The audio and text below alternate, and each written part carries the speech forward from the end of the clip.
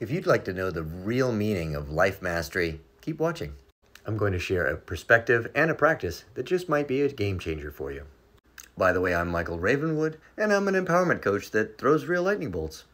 So if what I share in this video speaks to you and you want to transform your experience in 90 days, go ahead and use the link in the bio or message me. And now, about life mastery. I've been really fortunate in this life to have a number of amazing teachers, and several of them were Kung Fu teachers.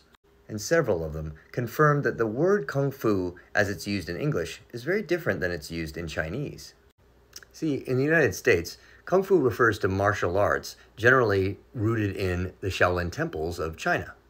But the Chinese use the word Kung Fu as a more general term. Like the drawer in your kitchen where you just throw all that random stuff, that would be the Kung Fu drawer. Or one of my masters told me there's this box that they kind of throw miscellaneous stuff into, and they call that the Kung Fu box. And so, the idea of Kung Fu mastery becomes a much more profound concept than how we would think of it here in the United States. They all told me that essentially, it works like this. That the most basic form of mastery is just being able to perform a challenging or difficult task. The second level is when you can perform a difficult task with ease. And then, finally, Kung Fu mastery is being able to perform a challenging task with joy. But it gets even more tricksy than that.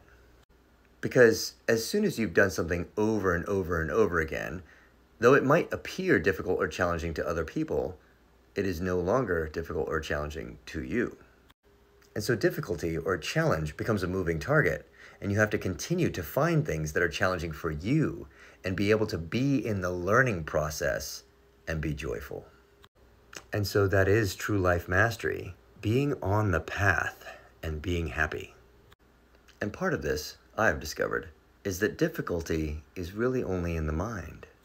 Sure, things are going to require physical effort for sure, and they may even be physically painful. But for them to be difficult, we actually have to think of them that way. And so, it is when we adopt the perspective that things only have to be difficult if we make them that way, and that if we can face every single challenge we have as an opportunity, as an excitement, then we have basically turned the rest of our life into a cakewalk. So the next time that you find yourself saying, "Oh, this is really hard. Oh, this is so difficult. Oh, man," just think to yourself, hey, it could be worse. Or you even might think, ooh, this is my opportunity to gain greater mastery. Now, I'm not saying this is going to completely remove all pain and suffering from your life, but if you consistently look at the situations you're in as an opportunity rather than as a difficulty, then your whole experience will shift. So if what I shared in this video speaks to you and you want to transform your experience in 90 days, go ahead and use the link in the bio or message me.